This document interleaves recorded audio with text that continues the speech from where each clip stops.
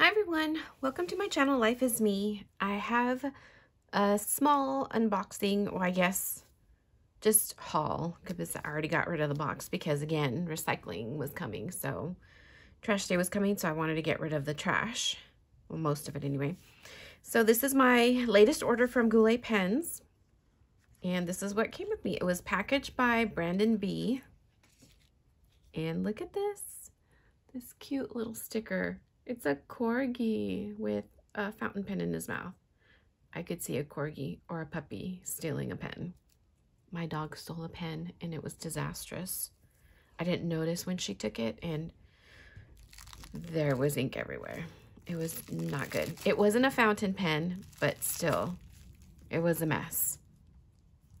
Man, puppies are hard. So anyway, this is a new pen that I got. It's a Benu. And let me open it.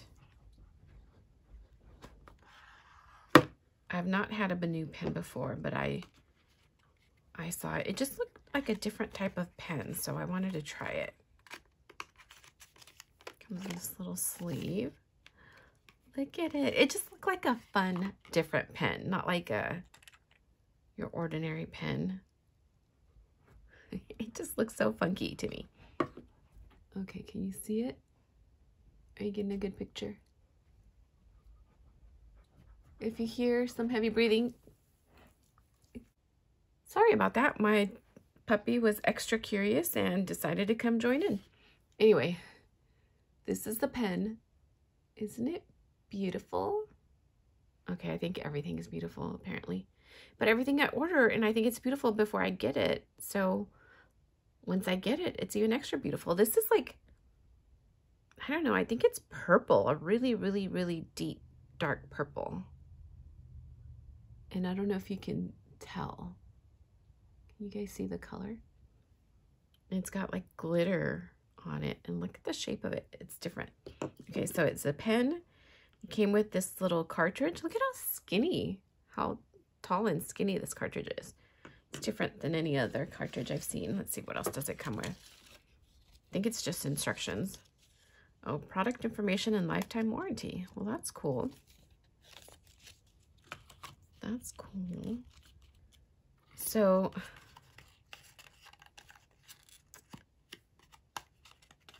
anyway, this is my new Benu. Take that out of there. So it's not going to accept any like regular cartridge converter. It's, move this box. I feel like it's hiding, creating a shadow from the sun. This is what the nib looks like. Oh, can you guys see that? It's the nib.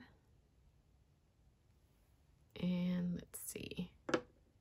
Last time I created a mess when I inked up my Lular's Ahab. Not gonna do that again. And that was totally my fault. Oh, it comes with a cartridge converter. Oh, that's cool. All right. So it's a different one too. It's kind of longer than the normal ones, I think. And it's a twist converter. All right. We'll use that when we ink it up. You know what? I think the ink Purple Jazz would look good in this one. I don't know though. So I also bought some ink. And I thought to myself, oh, I don't remember ordering 2 different inks. Well, because I didn't mean to, and nor did I. I didn't order 2 different inks. I ordered 2 of the same. Apparently I had it already had it in my cart, or I don't know. Somehow I must have hit add to cart twice. So I ordered 2 of these. Let me get it open.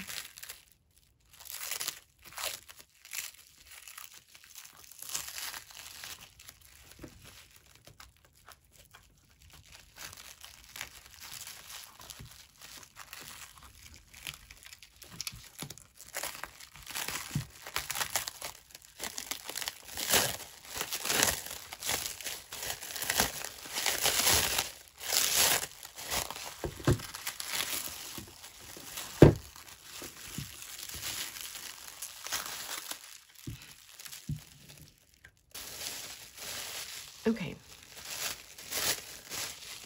So I was watching the Goulet pencast, and they were talking about Bay State Blue. And so I thought, well, you know, they were talking about how bright and blue it is. And I thought to myself, I want to try it. I wanted to try one box, and somehow I ended up with two because, like I said, I must have accidentally hit that button twice. So I ordered 2 Bay State Blues. And so what they were saying about this ink is that it stains. Although it's really bright, it doesn't mix well with others, and also it stains your pens. But I don't know. I was very anxious to try it. I wanted to try it, but do I need 2 bottles of ink that are in Bay State Blue? I hope I really love it because now I have 2 bottles of it. So that's my wish, that I really love it. And look at, I like this box, how it has that the little cowboy boots and hat. So I think I might make stickers out of them with the tape. I really like the packaging. Like, look at this. I like the artwork on the packaging. Is that a catfish? I don't really know my fish. More fish here. And this side, I guess they were all. Oh, look, it's a guy riding a fish. Can you tell? And here's the fish again in the proper direction. And here's this one. I don't think it's the same guy riding it though, because this one looks Native American. The other guy looks like he's a cowboy. Look at that. And on the top, here's the cowboy hat and boots. So, I don't know. I really hope I love this ink but then also it scares me because it says it stains everything. Although in the podcast, they did say that if you try hard enough, you can clean it off. Not podcast, pencast. Anyway, here it is, Bay State Blue. I'm not going to open both of them because it's the same exact thing. Bay State Blue. I'll leave that other one in the box. And I guess I will swatch it now.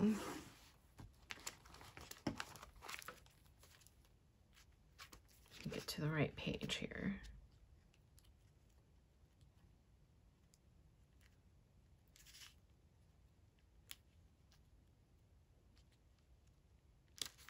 I should really tab these pages so I can get to them quickly.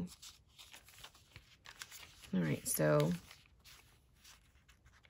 yeah, these are my inks.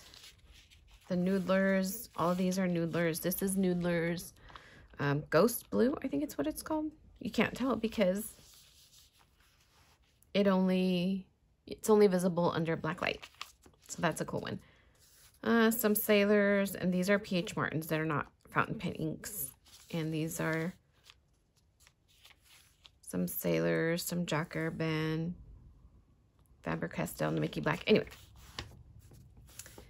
I do have a video where I swatch all these, so if you're interested, you can watch that. And let me see, I'm scared because I don't want to get this all over the place, especially, sorry, that was loud.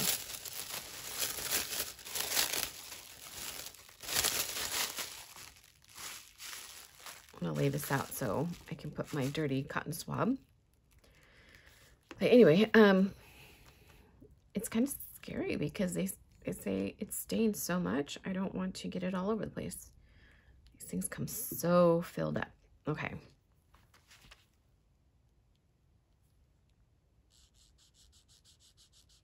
That is a pretty blue. There it is. And this is Noodlers. I really hate the way I write my ends.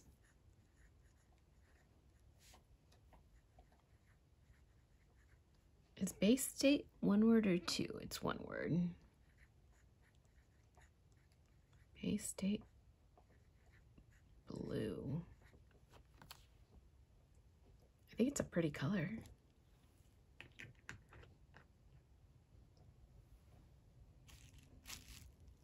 All right, I didn't bring any water, so I can't clean that off right now. look at it. You see how beautiful that is? It is a blue. It's a pretty blue. How does it compare with my other ones? Not on the same page, but look at that. These are the two blues that I have.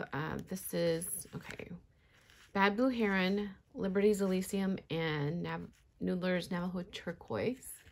Look at those three. And then look at that one. Whoa. Then look at that one. I don't know, I think, oh no, I got it on the other side. Fail.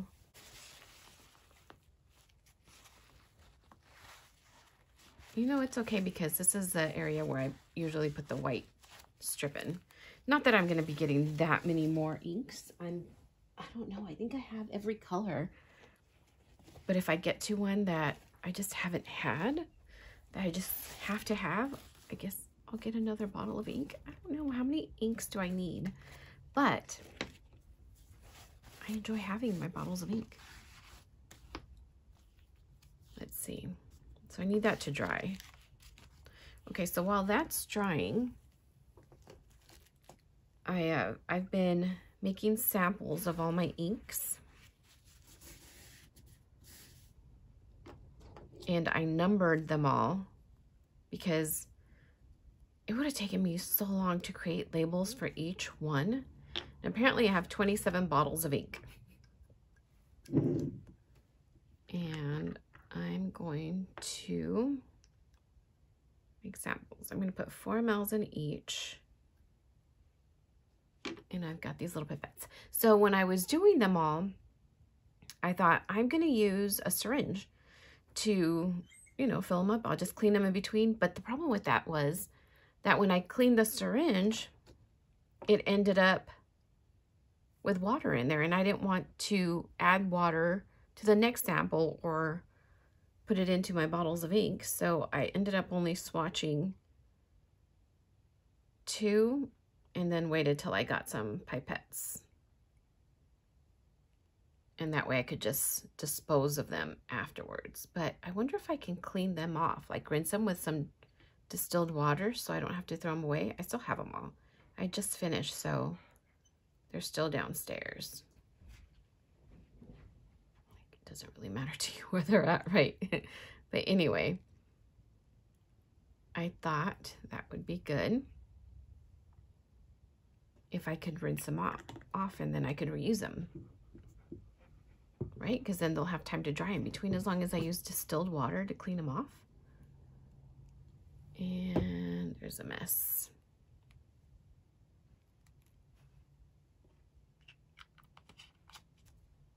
All right, I gotta clean that mess real quick before it stains because I'm afraid of this Base Safe Blue. Okay, so they're not lying when they say it's staining. Oh, it scared me. I thought this is the lid for my glass one. I thought, oh my goodness, the lid is off of my samples. But anyway, so I numbered them. Let's see, is this dry yet? I wonder if I can speed up the process a little bit. I think it's dry enough where I can turn the page. I have one of my sheets down here I can put in here. Okay, so I made samples of all my inks. Let me see.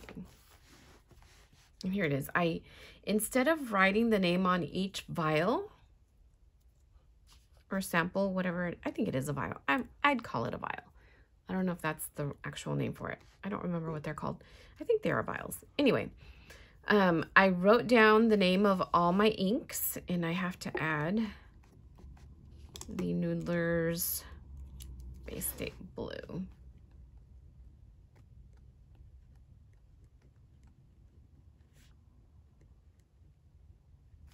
Base Safe Blue, and then as I was, whoa, that's a lot.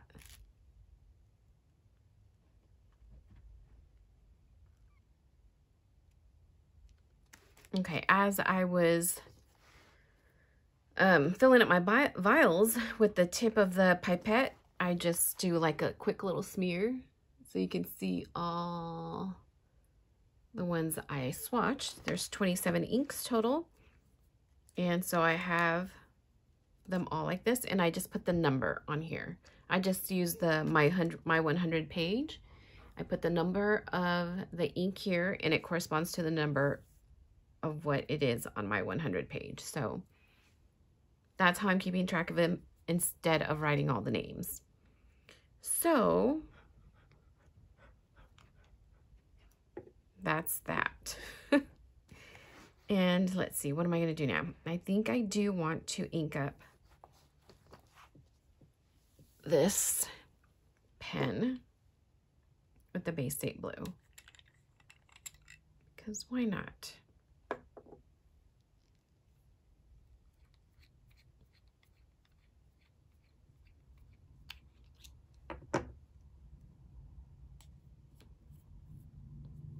All right, wish me luck. I don't make a mess here.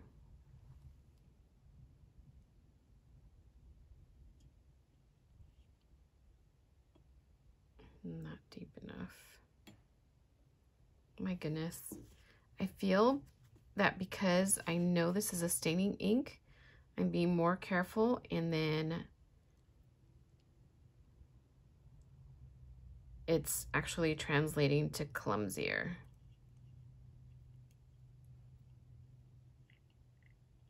I'm getting ink all over myself. I can just tell. Look at that. And I feel like I have to go wash my hands before I go any further.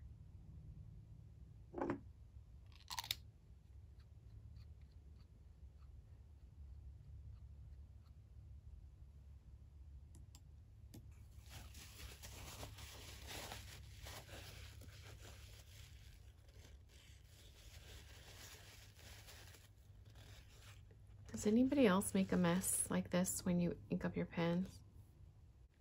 Okay, I'm back. I rinsed off my glass dip pen.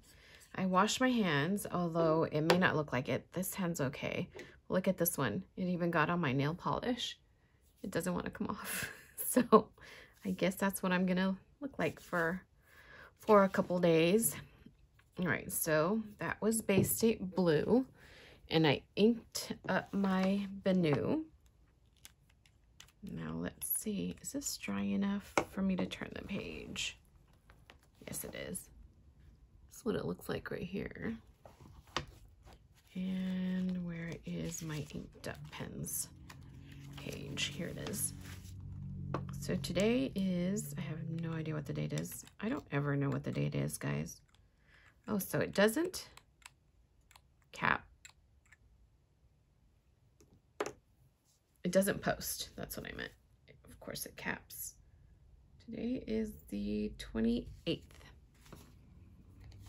All right, so this is for 28. And you know, I don't know the name of the pen. I know it's a Benu. I don't know if it has a name. Okay, it's Milky Way. Oh, I like it. It's a Benu. I don't remember if they had nib sizes. Anyway, this is the Milky Way. I should look so I could tell you guys. It's because it seems like a pretty broad nib. And the ink is Noodler's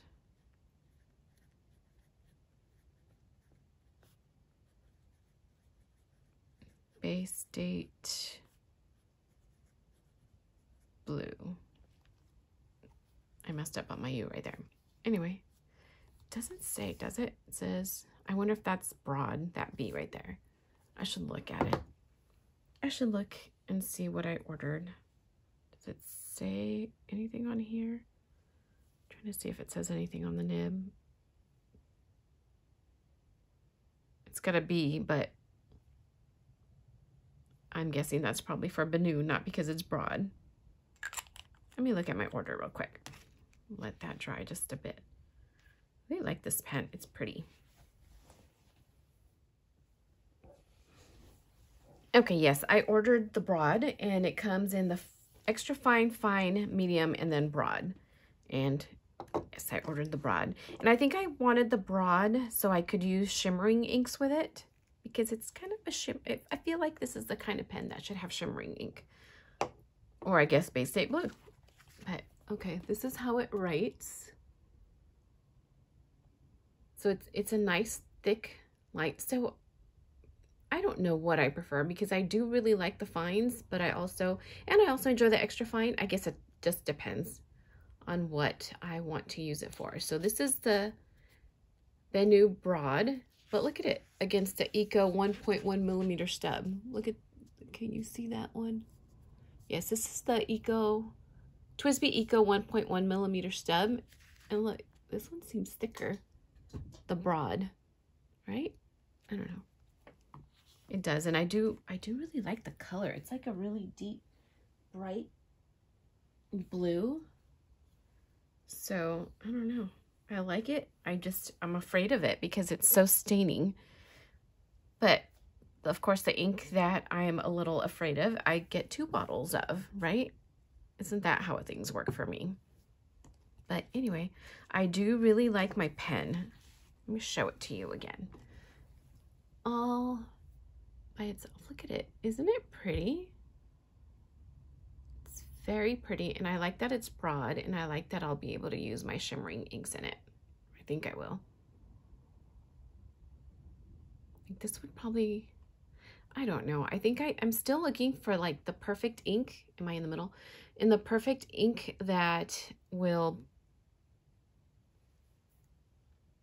look like the night sky. Like, kind of like this looks. I don't know if you can tell. I'm trying to, can you tell if I angle it a little bit?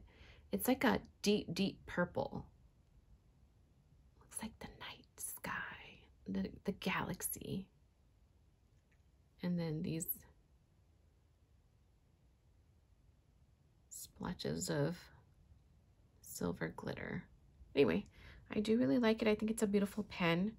So I bought this. It came with the converter, twist converter, a really skinny cartridge, and here's the box. And I think I'm just gonna keep this cartridge in the box if I can open it. I don't know why I had a hard time opening that, but I'm just gonna keep this right here. My Bennu pen. Here it is. And Bay State Blue. Would it be awful if I did this and it wasn't closed all the way and it just got all over the place? So yep, that's my Goulet pens haul. And here are my ink samples. It doesn't look like it's staining the thing. Look, it's, unless it hasn't touched it right there. It's still clear right there. My little ink vials, samples of Bay State Blue. And that is my haul, my mini Goulet pens haul. Give this video a like if you enjoy any part of this video, please. I would appreciate it, and consider subscribing. Bye, everybody.